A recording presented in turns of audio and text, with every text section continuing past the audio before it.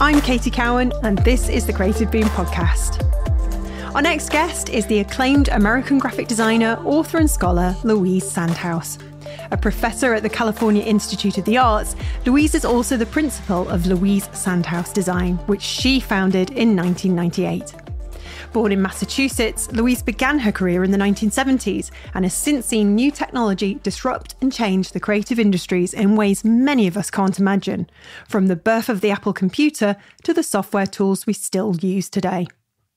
Just recently, thanks to the internet, Louise has launched the permanent home for the People's Graphic Design Archive to preserve graphic design history for future generations, but also to act as a source of inspiration for creative professionals everywhere. She's one of its 4 co-founders, an online platform rooted in a passion for celebrating the output of our industry and learning from our previous creations. In this episode, we talk about new technology, how it transformed her own career, and why it's a force for good today. We discuss the rising tide of AI and its potential impact with tools like DALL-E. And we delve into Louise's own path to success, the challenges she's overcome, and the rewards she's enjoyed along the way. We really understand why preserving graphic design is a real labour of love for Louise, and why it's so important that we somewhat remove the gatekeepers to celebrate all kinds of work and champion the unsung creators whose voices are often not heard. As she so beautifully puts it, everything and everyone is valued when you have something that anyone can contribute to.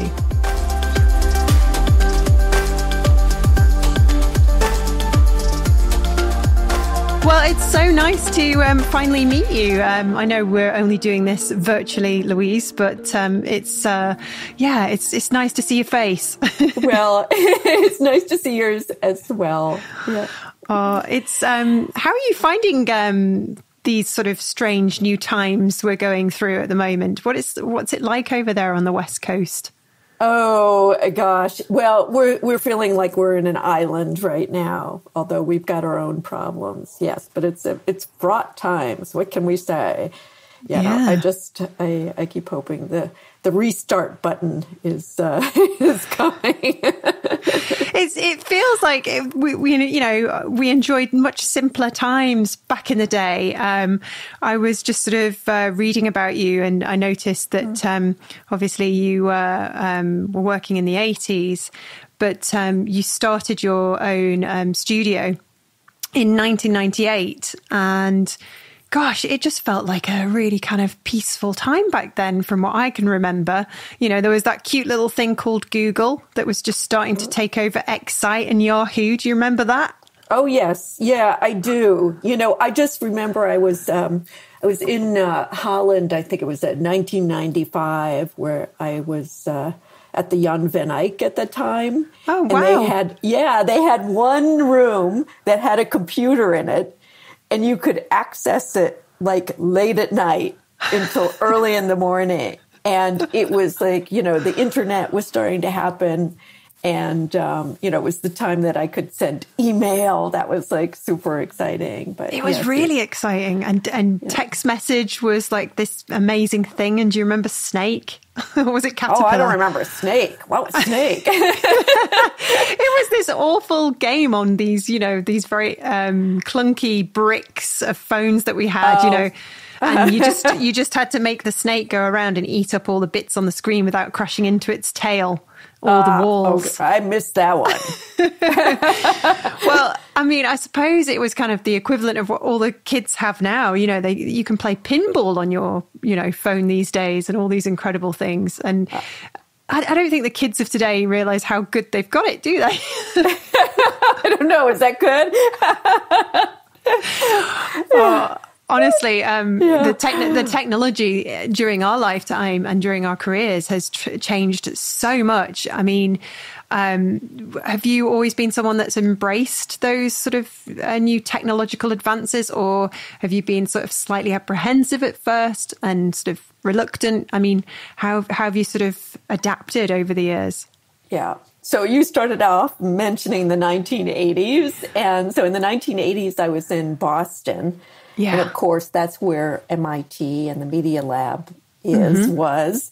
And at that time, I was living in Cambridgeport, and I met this woman who went on to become very influential to me and to others, and that was Muriel Cooper. The late, great Muriel Cooper. And so at the time, the visual language workshop had not been formed. You know, it was in its kind of like infancy when I met her. And so, you know, just through having conversations with her through the years, I could see how the computer was going to impact what we were doing as graphic designers, what we were doing, how we were doing it. And, you know, it was actually, that was in part why I went on to graduate school. So I did embrace it early on. I was also working for a magazine at the time, and the publisher of that magazine was really interested in computers and what they might do. And we had a CompuGraphic typesetting machine, and he was working with some like people who were programmers or computer scientists or whatever they were. And he kind of figured out how to write that we could control the output that was coming out of this early typesetting machine, or, you know, early relative, but what might be considered, you know, kind of photo typesetting, but through putting macros into the instructions that we could control a lot more of the output. And so that the galleys that came out, what got pasted up, actually had the headlines and subheads and the text, you know, all of that was in place. So we had less paste up to do. So this was probably in the mid 80s. So this was, well, this was before I think this was before the Mac. So maybe 82, something around that. So we were actually like there at the forefront of trying to figure out how to generate the kind of typographic controls that designers would have much more easily and readily to come. We were able to kind of generate that, and it was exciting and scary. And so I think I got, you know, excited about being able to write some kind of code to be able to generate the type. That's fascinating to have been immersed in that kind of, you know, that really like disruptive time, I suppose, where whole kind of, I suppose lots of different jobs went, didn't they? Or just emerged into something new as the technology disrupted. And the amount of time you would have saved as well. Yeah, but as you just said, you know, a lot of specializations went away because now what happened was the graphic designer now does it all. Yeah. You know, so, you know, we had people whose specialization was in typography, you know, and, you know, that different from the lettering because took specialized equipment. And so that job went away, you know, the kind of, you know, the pre-press production, like all that, everything is now in the hands of the designer. It's really interesting, and I'm probably going to be skipping back and forth quite a lot. But when we think of what's happening now, and we've got this other huge disruptor, which is AI and tools like DALL-E, you know, you can imagine that's going to have a similar impact. I mean, it's kind of scary and exciting because we don't really know where these things are going to go or how good they're going to get. It's just the speed at which the change is coming. I don't think most people understand how advanced it already is now. Yes, no, there is a lot. Like looking at what's being generated by DALL-E, it's hard not to quiver in your boots. But I still think, you know, that I'm curious what artists and creative people will do with that technology. But I just wanted to go back again to that moment when, again, in the 80s, when the Mac came out, and there was a great division among graphic designers about whether this was going to be the end of like professional graphic designers, you know, that the secretary would be doing, you know, the newsletters and, you know, this would displace graphic designers, or this was a new kind of tool and opportunity for designers. So it kind of, in that sense, feels familiar to have this technology. So what AI will do, what we can do with machine learning, with things like DALL-E, what will that disrupt? What will happen with that? So it is both terrifying and exciting. Yeah, exactly. And I suppose your whole career has been defined by these sort of technological advances, these kind of big chapters that come along. And like you say, back in the 80s with the introduction of the Mac, I mean, that was huge. I mean, didn't he do a whole kind of advertising campaign that was sort of based around Orwell's 1984? Yes. Yes, that's the image that comes to my mind whenever I think, now, what was the date? Oh, yes, 1984. Yes. So clever. And when you sort of read back and understand that actually the computer didn't work for that launch at that point, they had to sort of blag it a little bit, didn't they? Because they were moving so fast as things were advancing. Yeah. And what was the program back then that they launched? Was it something Paint Pro? You'll know this more than me. Oh, God. I want to say Paintbox or something like that. Paint. I can't remember the name of it. Yes, but it was all I could think about was like Susan Kerr, and her wonderful graphics, representing these different functions. Yeah. But no matter how much comes in and changes, there's always the foundation of what you've learned as a graphic designer, isn't there, Louise? No technology can replicate what a human can do. No, it's really true. But I will say, if design fundamentally is about meaning making, and kind of like through visuals, through words and images, if that's the foundations of it, that certainly remained. But meaning has gotten very complex in many ways because culture is so complex and who is recognized is so complex. So, how one speaks and how one understands the audience, the degree to which, you're culturally literate, like all of that now plays into that. And so, yes, it's the same, but how it functions and what you need to understand at this moment seems different. I know I keep bringing DALL-E up, but there was a report that said it was very biased. So if you kind of typed a prompt in that said, give me a bunch of people working in an office, it would be white men because it's at the moment learning from all of the imagery out there. So that's what it can't replicate. It can't understand the nuance, the kind of the complexity, the complex nature of humanity, and how the cultural shifts are happening as well. I don't think it would ever be possible for it to understand that as a machine. Well, no, but it's, the learning, if code is written by humans, although there's discussion about whether artificial intelligence will eventually be able to write its own code, but it's still, it's human generated. That code, those algorithms are written by humans. I think, if there is a kind of like big change that happens, it's in the kind of awareness that's going to come from education, about the bias, what's being perpetuated by how that writing is taking place. Yeah. I think that the other end of that I think is really important, that is not frequently discussed, is what's happening in business schools and how they understand the world and what their ethos is and what their values are.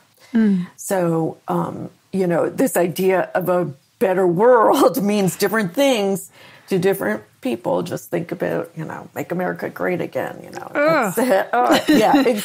exactly. So what does that greatness mean? And what is it that we share as a culture? And how do we get to that place where, where everybody has a sense of being valued? And you kind of have gone into education, and you have been doing that for quite some time. What was the driver for going and teaching the next generation graphic design? Right. So I mentioned, there I am in the 1980s, in Cambridge, and meeting Muriel Cooper and recognizing that big changes were on the horizon. Not only from the, seeing what she was doing at the visual language workshop, which at first, I actually had thought about applying there when it first opened. And you did have to be able to code. And that was sort of the stumbling block. Mm-hmm. But at the time, I started teaching. I've always been like a reader. And, so I could see also the impacts that, the things that we were just discussing about culture and design's impacts on the culture, mm-hmm. That I knew it was time for grad school. Like this was the moment. And it was I think I was in my late 20s at the time. So, it seemed kind of like, it seemed like both, I was old, which seems ridiculous. But it was like clearly, that was like clear. Okay, this is the time when you need some time to pull yourself out of the practice and sort of think about things. But I was mm-hmm. also like I was getting worn out by the practice as well. I was thinking, oh, is this it? I was working in a corporate design office, and I was just like, if I have to keep doing this over and over again, I'm going to have to move on to another field. Yeah. So, that was sort of like how I got to going to graduate school. I think we've all had moments like that in our careers where we've gone, oh my gosh, is this it for the rest of my life? Some people are quite happy that they can find progress in their own kind of path, but sometimes you have to sort of do something completely different, or at least something different within your own field. To get that job satisfaction to a different place. Yeah. Exactly. Yeah. So how did you find it then? I mean, you sort of teach at CalArts. How have you seen the sort of kids change over the years, and how do they sort of differ today compared to when you first got started in teaching? Well, one thing that I said, I was, in my late 20s. By the time I got to CalArts, I was in my early 30s, just like arrived at that moment. I understood what the practice was, knew I needed to kind of like pivot from that, knew at that point I also wanted to teach, so getting an MFA was important if I was going to teach. Mm-hmm. I think, what we've seen is, we've moved from an ideal of people who are in a similar position, at least have a few years of practice so they know what it means to go to graduate school. Mm-hmm. CalArts, when I went there was, I don't want to say, it was at that moment where it was picking, it was at the center of the storm of the zeitgeist of a conversation about design in that moment. What we call postmodernism, but, where design was becoming critical, and not just, the proverbial handmaiden of industry. It was beginning to like reflect on what it was doing culturally, mm-hmm. and also on language and the privileged language versus a much broader, inclusive language. It's interesting that that's the conversation we're having today, but that was the conversation that was going on in the 80s and 90s. Yeah. And I just, people were attracted to CalArts because it was the place where this deep conversation, reflection, really experimentation with visual form that was coming out of these conversations. Yeah. And people who were feeling dissatisfied or restless, in their own careers. So I think that there has been all kinds of evolutions from that moment. The students are younger today. I think they feel pressed coming out of their undergraduate education to continue their education. The students are much more global now. Yes, yeah, of course. So that's all changed. Yeah, and do you ever sort of yourself personally worry that you're not sort of keeping up with it because it's just changing so fast? I feel like it's sped up the cultural shifts that we're seeing, and it's good, but it's just there's a lot to digest. We're bombarded with so much information. The world's much more close. That these are all good things, but they come with some kind of downsides, don't they? Yeah. So there are definitely moments when I go, what am I doing here? We all have that. We all have that. I'm too disconnected. There's too much of a spread between the generations. I know that. At the same time, there's also, there's awareness, one of, I have, hopefully I bring the value of kind of like a much broader perspective, and just having been on the planet for so long, sort of awareness of the patterns that happen and the things that have happened that hopefully I can bring to the conversation that maybe provide insights. But the mythology, there's also kind of mythology in there. And the mythology is that the educator is all-knowing. Yes. So, all you can do is bring yourself to that space. And hopefully you're a great kind of like question asker, that you're able to help somebody on their path. Yes.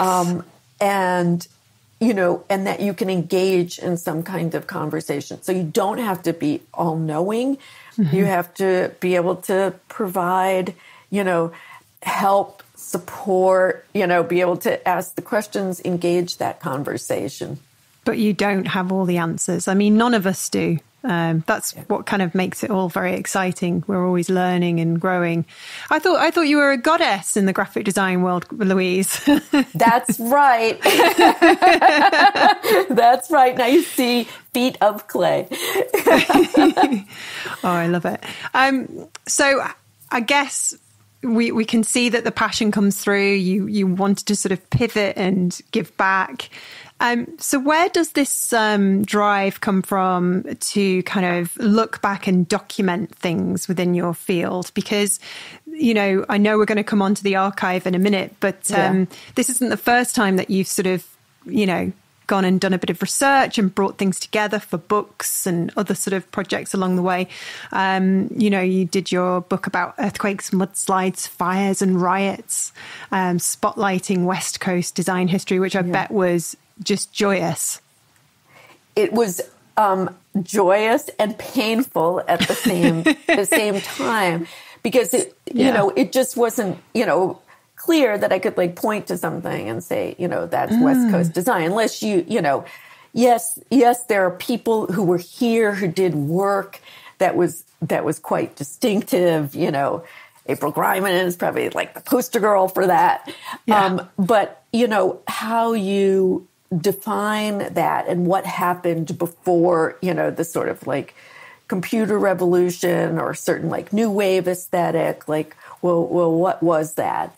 And I think, if I had to describe myself, again, this idea of a kind of rebelliousness, and it was that rebelliousness that was cultivated by getting my graduate education at CalArts. Like that was the thing that I was attracted to, and knew the minute I like walked into that place, which was a complete accident that I went to CalArts at all, and saw it and realized it was the right place for me.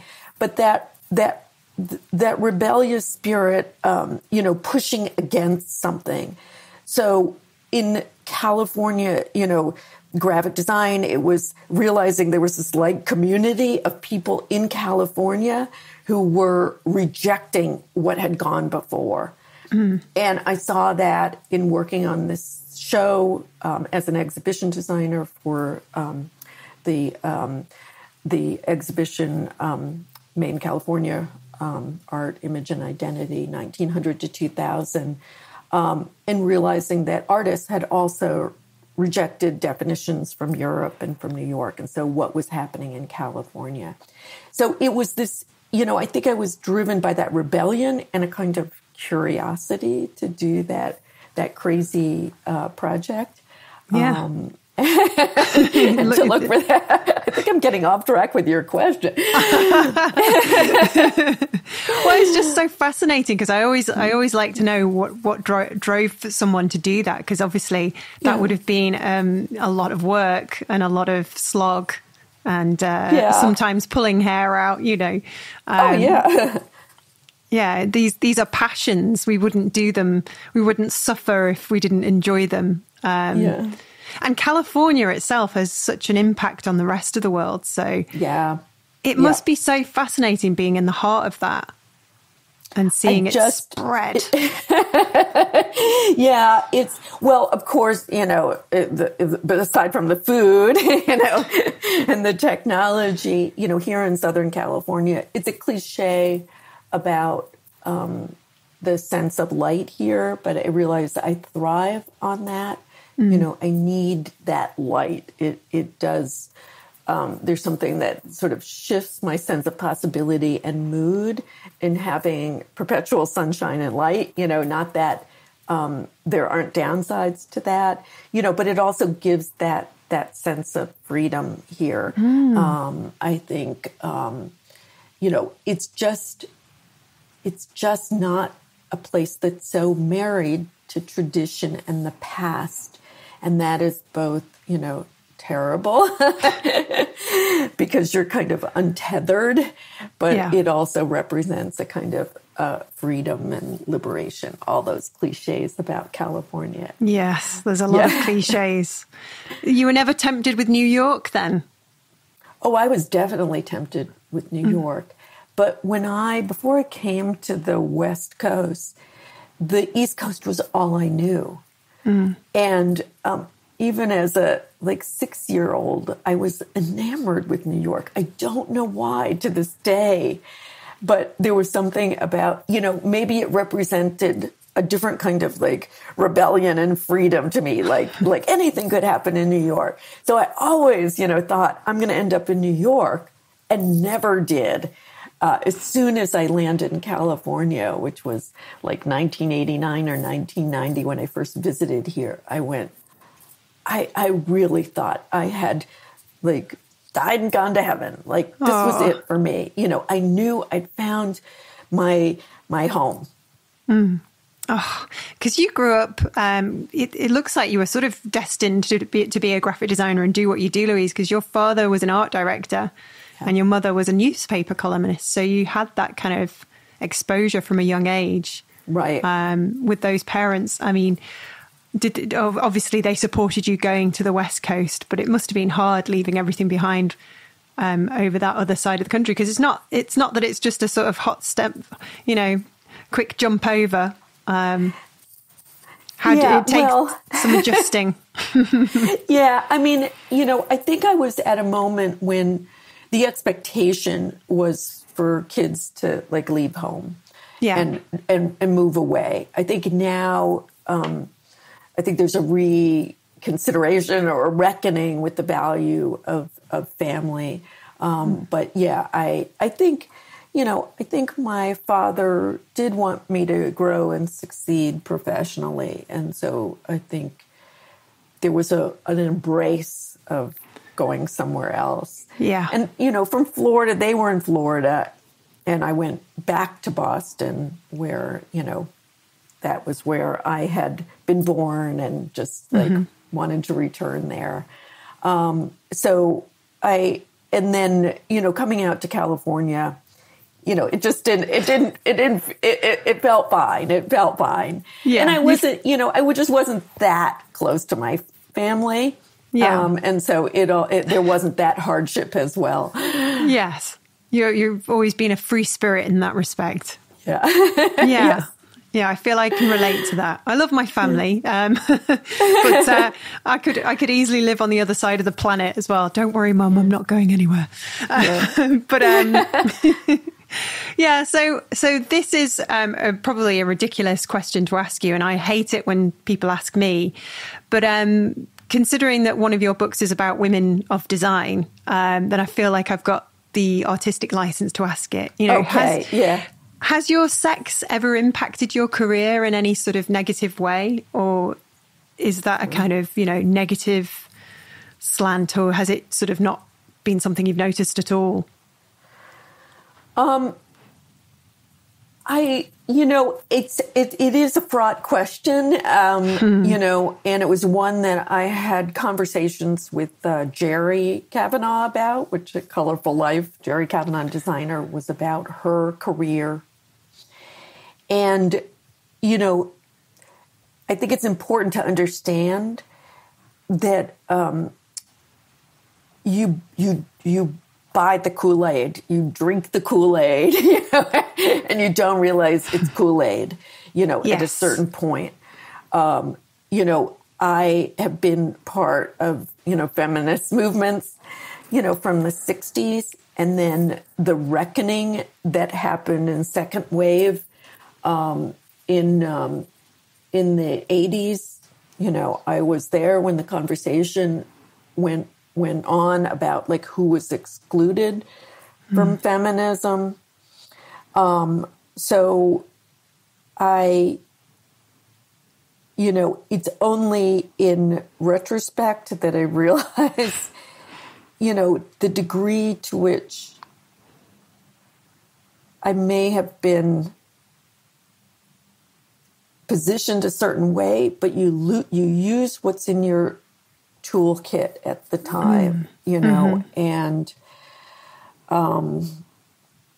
you become aware of situations as time goes on.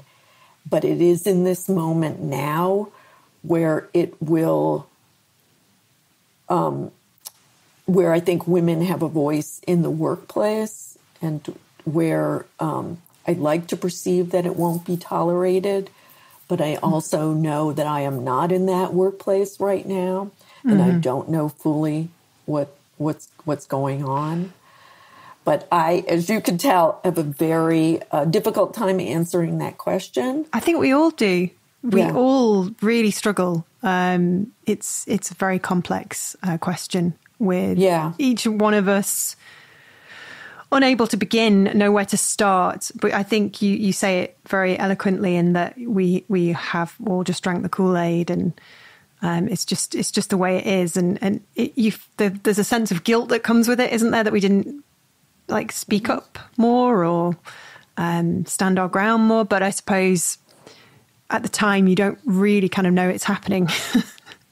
Yeah. I mean, to some degree, or there's a dawning. But like I said, I mean, and this is just a huge, difficult conversation about you use the tools that are in your toolkit. You manipulate in using what you have. Exactly. And it's a terrible way to kind of think about it. But it is. But there's no situation that I can think of, doesn't mean it didn't happen, where I felt bias against myself because I was a woman. I had one crappy boss, and it wasn't he was a misogynist. He was just a misogynist. And what, that is probably the closest thing I could come to. He was just a shit. He was a shit person. There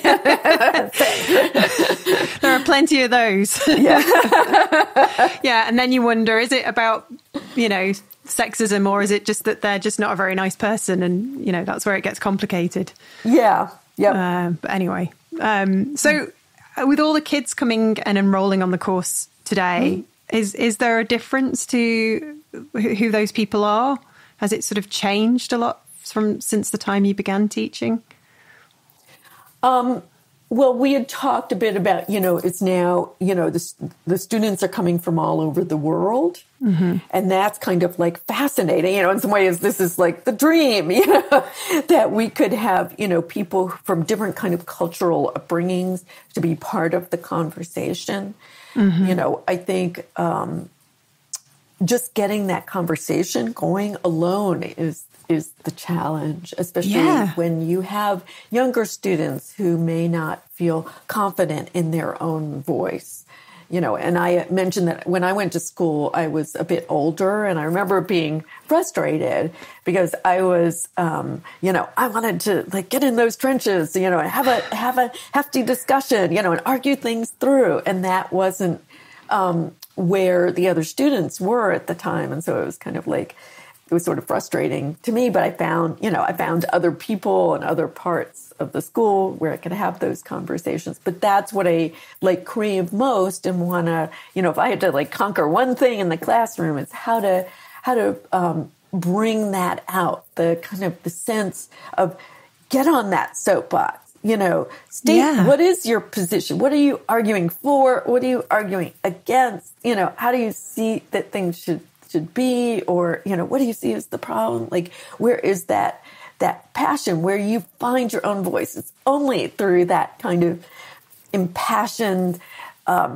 feelings, and emotions that are channeling through you. Do you find a voice, and that you actually do have something to say? And being in school is the place to kind of like be awkward and stumble through it, and be embarrassed, and have a sense that, well, maybe that was stupid, or maybe I didn't think that through, but I'd rather that the passion came through first. And then as you're hearing yourself, you become aware of, oh, I need to think about this more. I need to read about this more. Mm-hmm. And what I encourage, and don't do enough myself, although, in one sense I realize I do, is like that daily reflection, writing, it's only through writing, with oneself, for oneself, that you're able to sort of work out what's in your head. You see it on paper, you give it words, and suddenly you're like, oh, I see what this is now. I'm giving it a shape. Yeah, that's fascinating. Like you just described how I felt last week as well. Oh, that's fantastic. Okay, so now let's talk about this archive, because we've just recently written about it on Creative Boom, and it's so fantastic. The People's Graphic Design Archive. It's been in the making for a while, though, hasn't it? Yes, it was I tend to come up with these ambitious, kind of insane ideas. And they're larger than life, and they don't seem possible.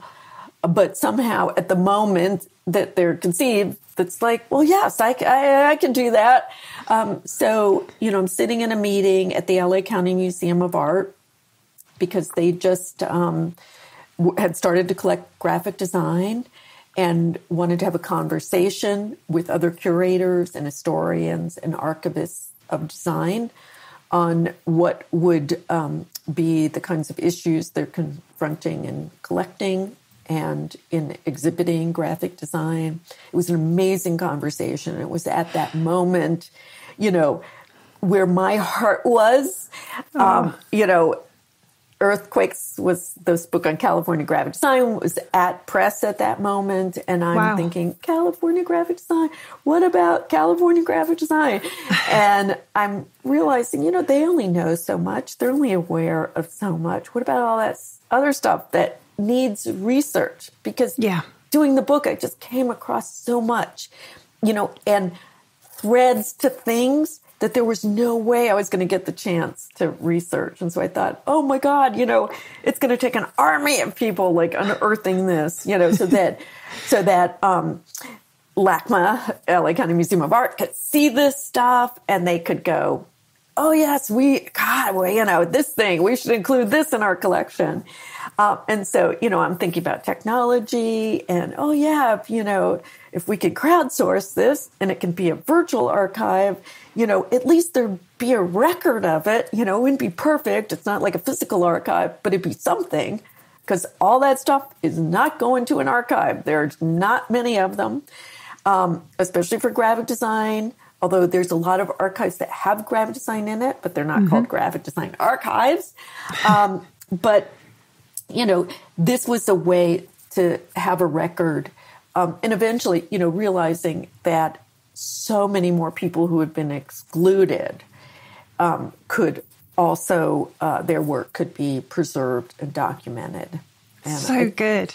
And I love how the whole premise of it is that, anything can be put in there. It's not like there's no kind of like, I'm assuming this is the case. There's nobody sort of deciding what's good graphic design and what's bad graphic design. So then in that way, it's inclusive. Yes. Yeah. Because there's something to learn from all of it, isn't there? That's exactly it. I mean, I grew up in a moment, and it was that decisive moment for me about a graduate school, is that it was modernism or nothing. And, I understand why modernism, international style, whatever we want to call it, was important at that moment when I was being educated and how I understood graphic design in that moment. But I recognize now that there was a lot of other work being done by other people that was not acknowledged because it did not meet the standards of excellence and good graphic design and the kind of gatekeeping around that.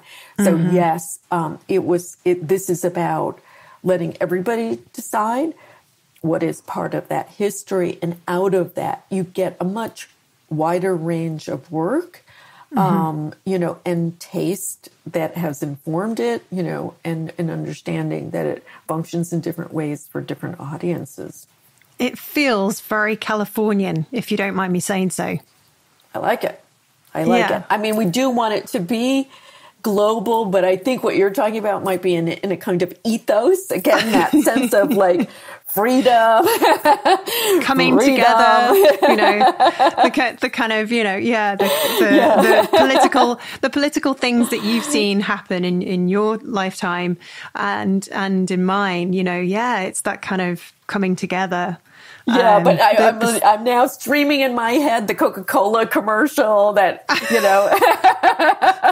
Mad Men ended with. Yes. Oh, yes. Oh, did you watch that? Did you enjoy that? Yes. Mad Men. Yes, very much. I was having, trauma, though. It was very traumatic for me, to watch that. Yeah. It was awful, wasn't it? Simultaneously disliking Don Draper, but also just the way the kind of camera followed him from behind around, and he was wearing all those kind of lovely sharp suits. And I was like, I'm so confused right now. Tapping into a sort of strange part of my conscience. Yeah. Why do I find him attractive? Why do I find dickheads attractive? Right. Oh, yeah. Yep. The conflict. The conflict goes on. But yeah. Oh, gosh. Mad Men.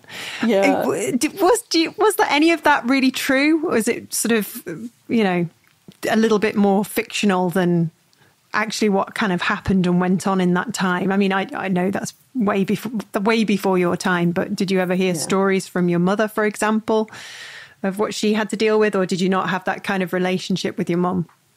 Well, no. So, I had a front seat to this because my mother, she ended up working in printing, in commercial printing. And so she was, a kind of a related business, and was dealing with a lot of design offices, advertising agencies. And so, I did have a front seat. She got me an internship or an apprenticeship in an ad agency at the time.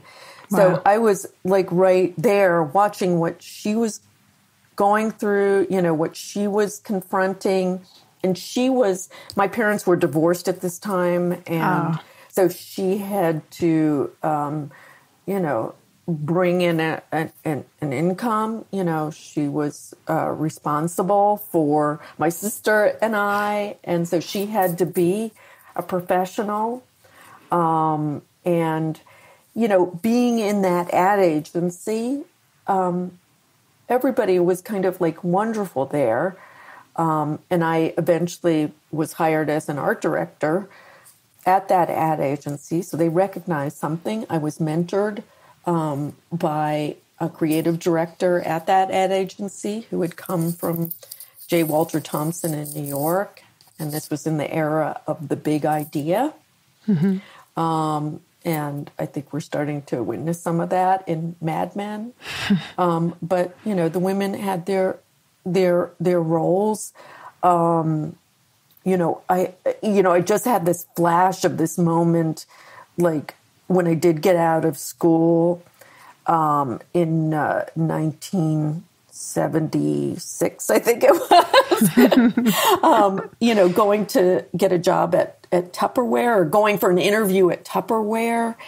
And it was like, you had to wear a skirt. Yep. I just, I kind of got the sense that I'd be, sort of an office girl with, sort of like design skills, So it was there. Again, I wasn't in that position where I felt frustrated. I felt, overlooked because I was a woman. But I know I when I watch Mad Men, I can feel my blood pressure going up. I understand those challenges, and it's probably from, watching things that my mother had to go through. Oh, gosh. Well, let's hope it continues to get better, obviously. So it's obviously important for you to document what was before. Why is that? Why do you think it's important that we bring all this stuff together and remember it and celebrate it and have it there for other people to sort of access? What's the key driver behind all of that? Because, this stuff just usually gets forgotten. And Right. So, if we look at design history, it's often described as kind of like the history of the greatest hits, the work. But I'm part of this group that's working, AIGA Los Angeles, and I think Orange County and San Diego are also involved. And we're working with the state of California on helping to shape the curriculum that will give more people access to a graphic design education at the high school and community college level, so that we change the image of who participates and can practice graphic design. So it is a kind of political motivation that is ultimately behind this. We are also changing a picture of who participated in graphic design and what does it look like, and trying to undo the mythology that this thing is graphic design, but this thing is not graphic design. So it's getting rid of that gatekeeping where everybody belongs, everything participates. I'm not necessarily arguing for doing away with the canon, the greatest hits, but what those greatest hits mean, why they may be significant. I think, at Cal Arts, where Lorraine Wild teaches historical survey, not the history of graphic design, and by the way, I want to mention that is where the first course in graphic design history was taught by Keith Goddard and later Lou Danziger. Mm-hmm.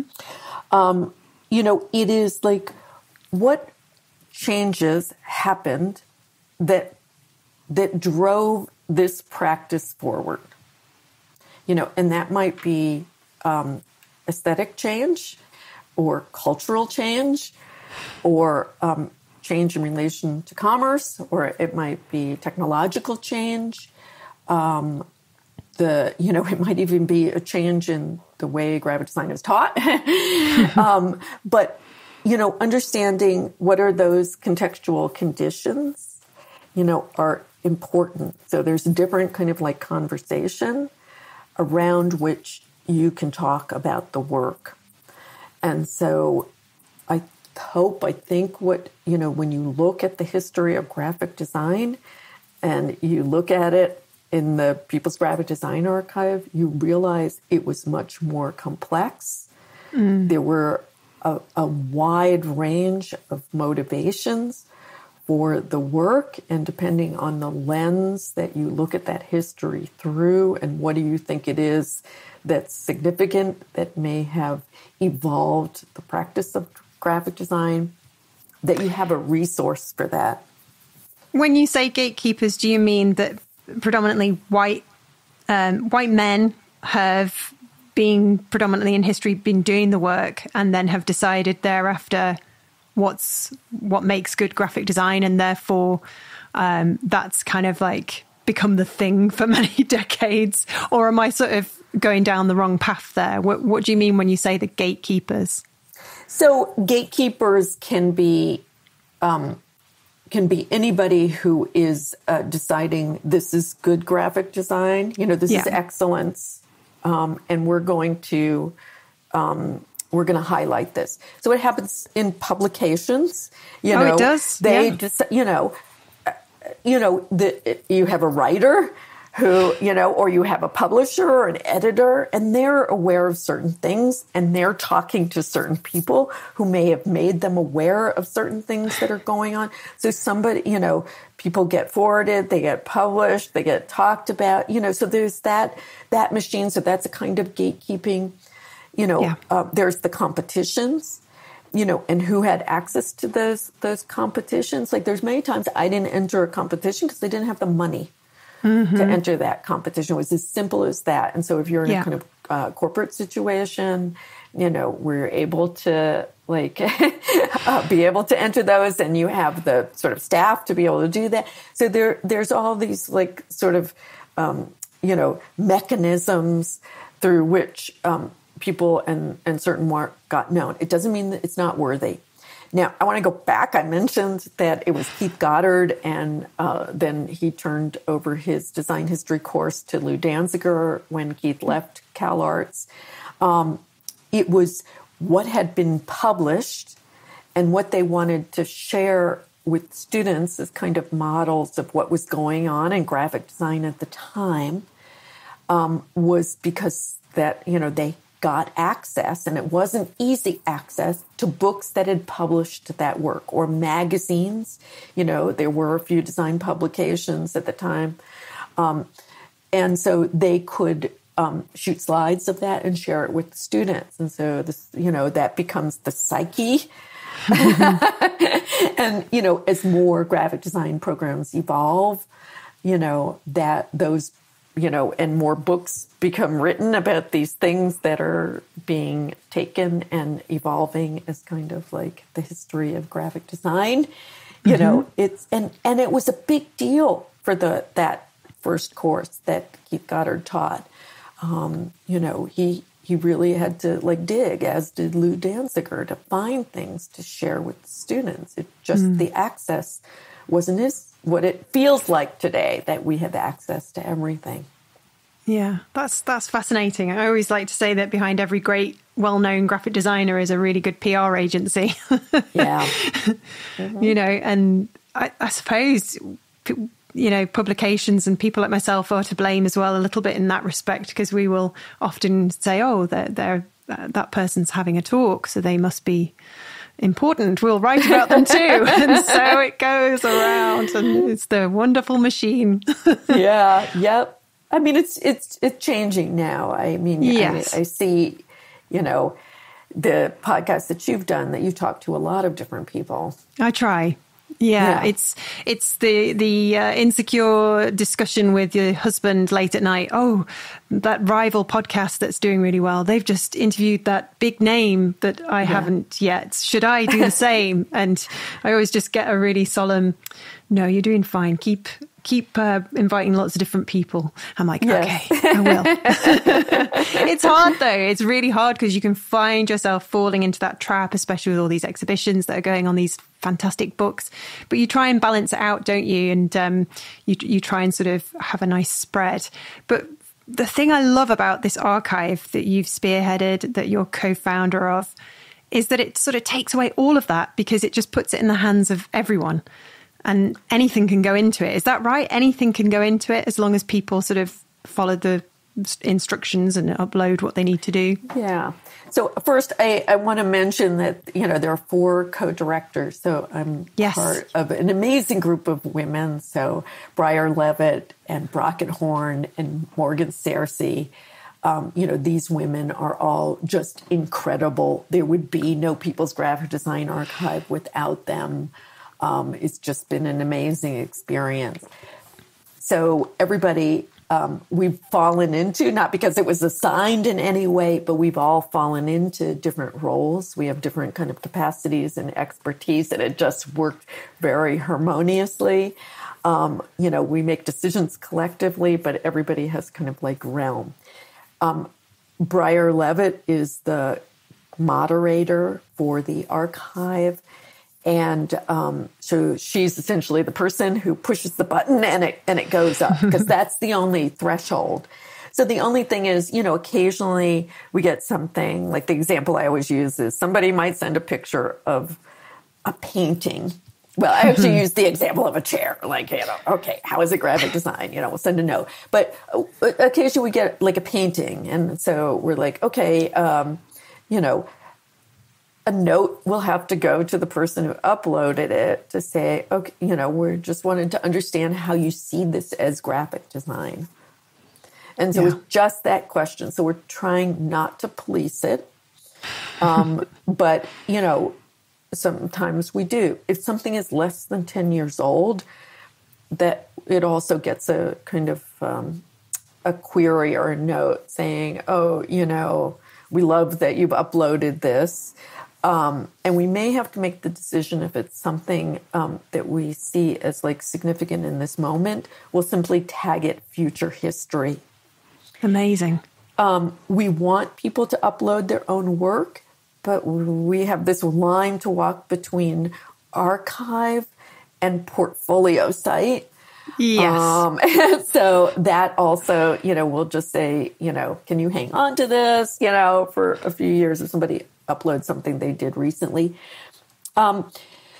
We are the dilemma that we're having right now, for instance, there's a lot of like protest graphics that we feel an urgency to preserve coming out of Iran, coming out of the women's movement there, yes. Yes, yeah. We feel like, just to use as an example, the Black Lives Matter, everything that happened after the murder of George Floyd, like we want to capture that material. Yeah. So, again, we may make the decision to just tag it future history. In our perfect site, and just to have gotten to phase 2, to phase 1 was amazing, but phase 2, we hope that there is a parking lot, which is essentially the future history parking lot. And the moment the date, it hits the 10-year date, it comes up into the archive. That's what we really want because we do feel an urgency to capture and preserve this material that will be very significant for researchers, scholars, anybody who's just interested in the cultural moment and wants to understand it better through the kinds of messages that people created. We always knew that graphic design was important, but you've just somehow made it essential and just really kind of got everybody thinking about how it's sort of so connected to what's going on around us. And hopefully it can sort of solve some of those problems in that you have those different perspectives and, the visual communications that are put out in future are more considered and reflective of the way we're growing as people and how we want all of those voices to be heard. You know, you say, going back to what you were saying before about how you want your students to just speak up. It feels like this archive is coming at the right time. There's a huge appetite for it. People want to see progress, I guess, and this can be part of that. Right. Yeah. At the same time, they're destroying the progress. They want to see progress. You know, it's that strange polarization that happens. You know, one thing I wanted to mention is, you know, the contextualization of what's being uploaded and capturing that. Like when people upload like something they see on the street, you know, a poster or something, you know, being able to understand that context, you know, being able to capture that context. So being able to capture something that shows the context, you know, so the shot is a wider shot as well as, you know, capturing the graphic artifact as well, putting in some kind of description, you know, of where and how it was seen, you know, particularly if you were part of that protest, you know, so understanding that moment, like capturing that in the, you know, about, or, you know, what we would call a description of the item is significant to add. I hope people will think about that. The other thing is for somebody to be able to find it, it's how it's tagged. So there's an urgency to getting people to tag what they upload to the archive so that it shows the whole range of how it might be relevant, you know, to somebody, and really using your imagination, not only how it's like meaningful to you, but how you can imagine it might be meaningful for somebody else, so that when they're doing a search, it will show up. And you know, that's how the archive becomes relevant and valuable. Oh, so it's so fascinating. I can't begin to imagine where this thing's going to be even in just 5 years' time, let alone 10. And the resource that it will become. And I'm sure you'll have like new headaches to deal with as you're trying to figure out, oh my goodness, we're bombarded. How do we deal with all this kind of amazing thing, you know? Well, yes. I mean, you know, our next step is also about thinking about the sustainability of the project, you know, economically and in terms of, you know, how it's, you know, how it's run and who runs it. You know, we're part of the Letterform Archives digital collective. So they don't own us. They are our fiscal sponsor. But we have an association, you know, they're not financially responsible for us, but it feels like, oh, that's, you know, that home, you know, gives us some security. You know, for one thing, Stephen Coles and Kate Long, who are there, Johnny Abbott-Smith, the executive director, Rob Saunders, who are all champions of the project, but also we bring expertise that we don't have. And that alone is just our kind of like gold, and feels like our insurance that we'll be able to sustain ourselves, because we have these experts that are behind us that are able to tell us, like, oh, you have this situation, here's how you can respond in that situation. Like Kate, you know, helped us shape our databases, because, you know, she's a librarian, you know, she understands, you know, how archivists work, you know, and it's not about standards, it's about, you know, what do we need to capture so that it will be of value, you know, and that the work can be understood. And, you know, how do we make it easy for people at the same time? If people feel intimidated or feel like this is too much work, you know, we lose them. So we have to, you know, Kate has just been so generous in helping us to find this balance. And so just Stephen Coles just like knows everything about like everything, it seems. You know, he has fonts in use along with 4 other gentlemen. And, that's an incredible resource. And that's a crowdsourced virtual collection. And that was the model on which the People's Graphic Design Archive was built. So good. The advice that we've gotten from them and the generosity, unbelievable. And it's all, thanks to all of them that we've been able to thrive and hopefully are able to sustain what we're doing. Well, it's going to be so interesting to see how the project evolves over the next few years, Louise. And just with everything we've talked about today, when we've sort of looked back in history, I think it'd be quite nice to ask how you feel about, looking forward. What are you hoping for? Where are your sort of current thoughts at? Because we're intelligent people. I'm reasonably intelligent, and we often have things on our minds and things that we're hoping for. I mean, where do you find yourself at the moment? Yeah. So, the things that I've mentioned are that, like the sustainability of the site, how it grows and evolves, in terms of like this future history, so, that people feel comfortable uploading, getting, people comfortable with uploading also means that they're comfortable doing research, and we have resources to hopefully make that easy for people, and we're continuing to build that. So understanding in your own community, like engaging educators is particularly significant, especially as they're trying to change how they teach design history.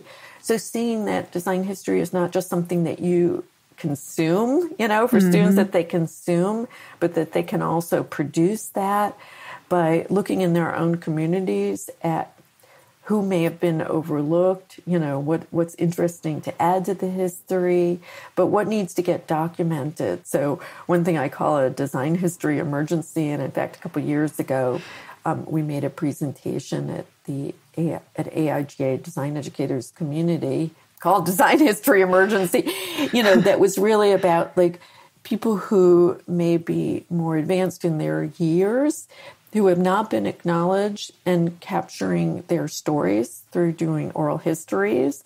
And Tony Best gave us a kind of like outline that we have as under the resources on our site, how to do an oral history fast and easy. Like, what do you need to know?